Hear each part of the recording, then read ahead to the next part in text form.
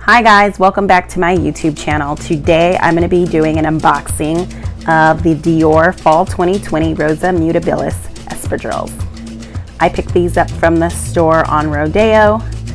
My favorite salesperson is Gabrielle. She's really helpful at helping me find shoes in my size because I'm either a 42 or 43, which is super rare, or they don't make them in all the styles and they don't produce that many, so they're sold out really fast. So it's always good to know someone who's looking out for you.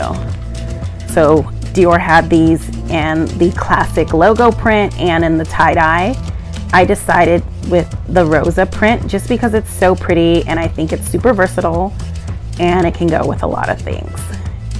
The embroidery is really beautiful in person and they are actually really comfortable and lightweight. They're not a heavy espadrille. I know some styles are heavier at weight. I do like that these are actually fully lined in leather also, which is nice.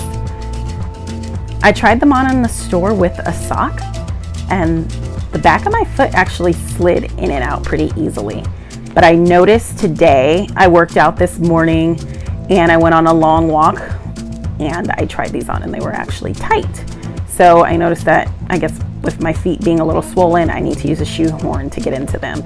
But once I've actually worn these out and broken them in, I think they're gonna be a really great sandal espadrille to have. Other than that, yeah, I feel like they're true to size for US 12 and I love them.